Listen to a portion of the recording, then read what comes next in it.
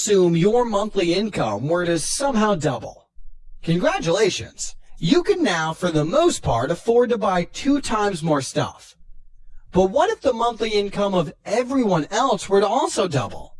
Well, in that case, you'd no longer be able to buy 2 times more stuff, because since everyone else also earns 2 times more, there would be 2 times more money chasing roughly the same number of goods. Let's take things one step further. What if your income doubles, but the income of everyone else triples? In that case, you'd actually become poorer. Why? Because making 2 times more money is not enough to keep up with everyone else, who now makes 3 times more. If there's an overall increase in the price of goods and services of X% this year, you have to earn at least X% more than last year to avoid becoming poorer in real terms.